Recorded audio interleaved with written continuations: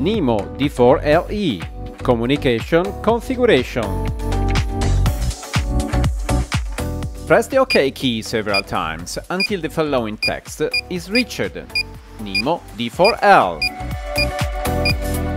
Now keep the OK key pressed until the text pass appears. With the arrow keys, enter the password 1000 and confirm with OK. Then press the OK key several times until the message MDBS ADDR is reached. Use the arrows to select the desired ModBus address and confirm with the OK key. Then select the transmission speed among those that can be set. In this example, 9.6 KB per second was chosen. Now choose the parity bits among those that the instrument proposes, known, even or odd. Confirm as usual with the OK button. Use the arrows to select the response delay time and then go forward to the next step with the OK key.